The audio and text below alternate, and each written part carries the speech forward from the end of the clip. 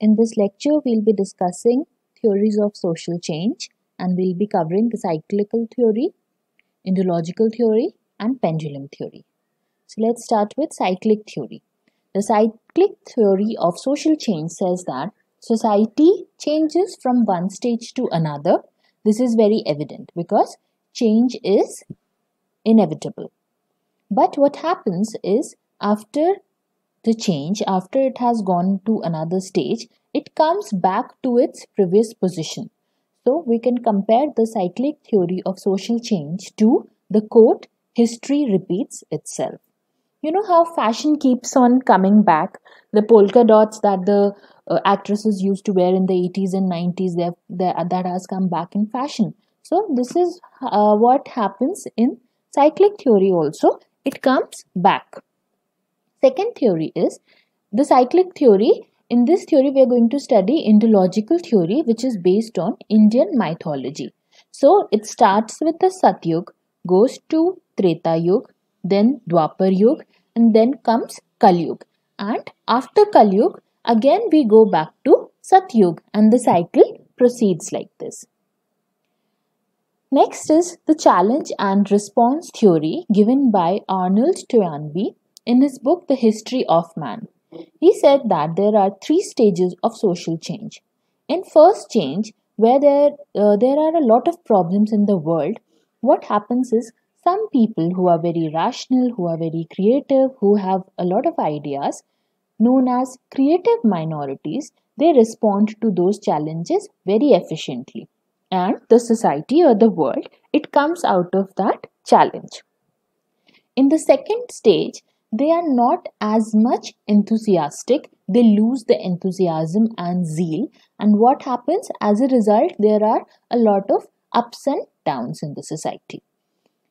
In the third stage, because of so much havoc and ups and downs, the society is finished. Then what happens? When that society is finished, new society develops and new society is born, in other words. So, society goes through three stages, namely birth, maturity, and death. And this cycle keeps on repeating itself. The next theory is given by Petrum Sorokin. It is called the pendulum theory of social change or the saturation theory of social change. In his book, The Cultural Dynamics, he talked about this kind of social change where there is a movement of society towards two extremes. Now just imagine a pendulum. It will first go to its extreme left, come back to the center, then move to its extreme right and come back to the center. And this keeps on repeating. He studied this in the history of Roman society. He talked about the cultural theory of social change and said that there are three types of culture. First is the ideational culture. This type of culture is dominated by the spiritual world or otherworldly things like purity and other things, spirituality and everything. The second culture is sensate. This is dominated by materialism and pleasure. It is the kind of society that we are living in today because we are all running towards consumption and materialism and pleasure. Now, he said that in between these two cultures is the idealistic culture, which is ideal in nature, and it is the midpoint between the other two.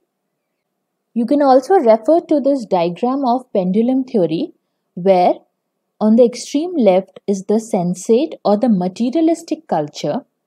In the center is the idealistic culture, which is integrated.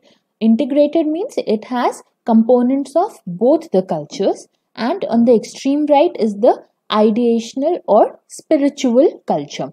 So what happens when the pendulum or the society is in the extreme left, that is sensate, then it comes in the middle, which is idealistic, then it moves forward to ideational and comes back to idealistic. That means this integrated culture, this always becomes a part of the movement as it falls in the center.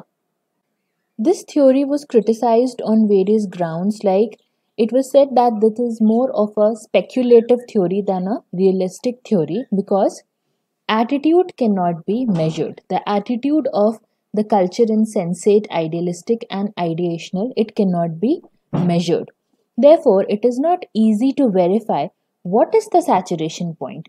When will the attitudes or when will the culture saturate and then move back or move forward? So it is very difficult to find that out.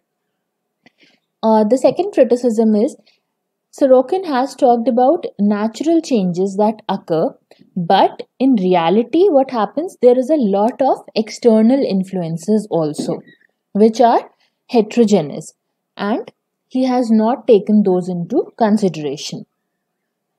Third is the changes which are directed and consciously brought and moved deliberately are introduced in the society. But even these points are missed by Sorokin. He did not mention any of those points in his theory. But regardless of this criticism, we can say that it is a representative theory of social change, and it is also a representative theory of cyclical theory of social change. Although there are some limitations in this theory and verification is not possible, calculation is not possible, we cannot measure, but on the basis of observation, we can tell what kind of attitude is dominating the society. For example, in the society today, we know that we are so obsessed with the latest gadgets, with the latest fashion. So we can tell by this observation that what kind of society we are living in today. But again, the quantity, it cannot be verified. Only the qualitative measures can be verified on the basis of some observation. According to Raymond Arrow, it is impossible to quantify Sorokin's theory, but simultaneously it has an advantage that it can be understood very easily. Let's discuss some questions now. Who among the following has considered that history fluctuates between two kinds of cultures, sensate and ideational, during the phase of social change? So this has been said by Sorokin in his theory of pendulum change, where he has talked about two cultures where history fluctuates between sensate and ideational.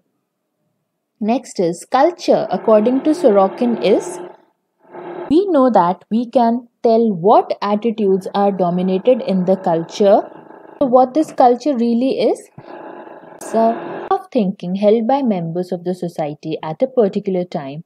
It is a set of attitudes also, and the actions reflected by attitudes in daily life. Therefore, answer will be option D.